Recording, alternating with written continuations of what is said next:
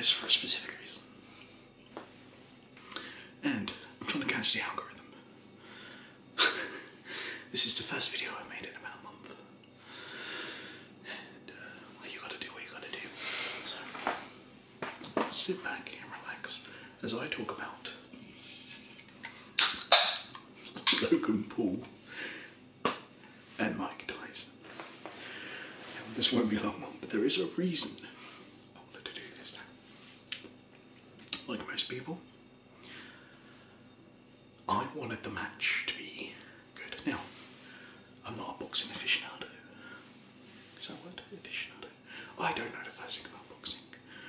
I have seen quite a lot of boxing matches, but not by choice. They were just at the club. They were on at the club I work security at. So there have been a few professional bouts, you know, with actual professional guys. And then mostly it's the amateur stuff, like I think in Britain there's the white collar boxing where you raise money for charity, you go through 12 weeks of training, and then and generally it's just two fat fucks wailing on each other. So I could do it really. Now, the reason I'm wearing this, and there is a video coming up about this, is because me and my friend watched it. Now, me and my friend are not what you would call manly men. We both work in security. We've both been in scraps because of it. We've both held our own. But this is my man. He's skinny as hell. He's not into his football. He's into sports, but he's not into his football or anything like that. He likes cycling and everything that's involved with that. So he watches a lot of stuff. You know, it's like a 4,000 pound bike. He's really into it. You know, the 200-mile kind of like rides. And there's me who does no sports. I just joined a gym a week ago. I've not yet been. But like when the match was on, we were talking like we had any idea what we were fucking talking about. And we were on night shift. And the only reason we watched it is because we went onto a computer and found that one of my colleagues left themselves logged in on Netflix. We were like, oh okay, you know, it's quiet, we may as well watch it. And so this is commentary from a guy who knows fuck all about boxing.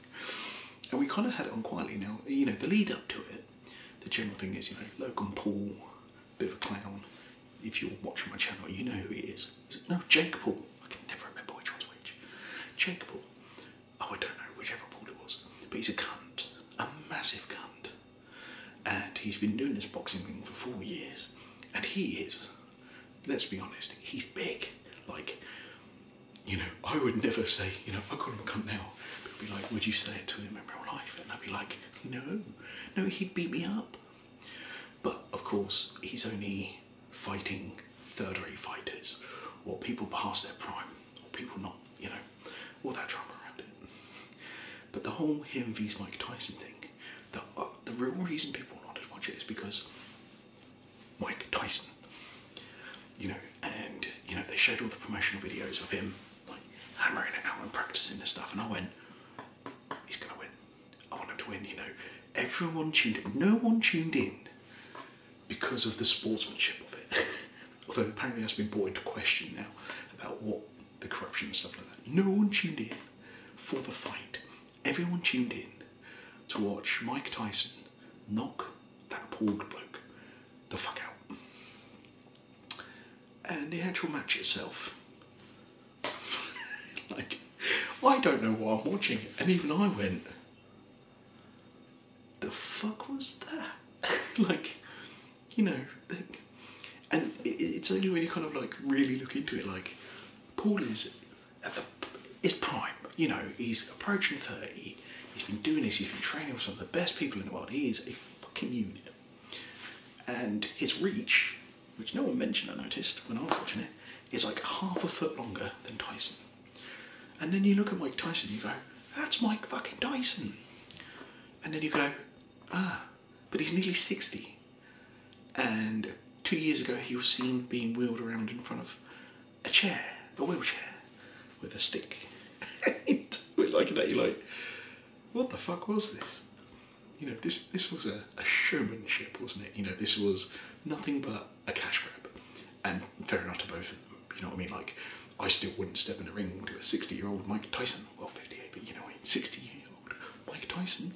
Fucking no, I wouldn't. Or the other guy. Like, because they both kick my fucking ass. But the funniest bit in all this is, we're watching matches. I think there was that one of the two Mexican guys, and then there was that one between the two women. And that fight was brutal. Like, I'm watching that, like, really into it, going, like, they were both fucking going there. Then you had the white chick nutting the other one with a massive gash. And then, what was her name, Taylor or something? She won. And I'm there watching it, going, go on, go on. Again, knowing nothing about boxing, going, she was fucking robbed. Ref, what the fuck are you doing? What? Like, and I'm doing that.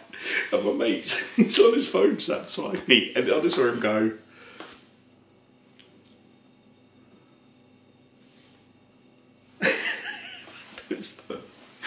And then, during, like, so, it is, oh, this is like, being men. I don't give a fuck about boxing or sports or anything.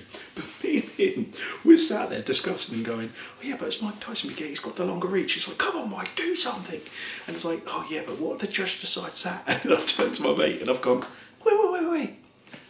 We're talking sports, aren't we? He goes, apparently. And I've gone, does this make us men? He burst into laughter. And then I went, oh man, does that mean I have to start watching football? He went, no. I went, okay. But it's just, like, the fight was a fucking joke, of course it was. But I just wanted to say, like, even like such an unmanly man as me, you're going, go on, ref, what are you doing? Not having a clue what I'm talking about. Right, this is a quick shitty video.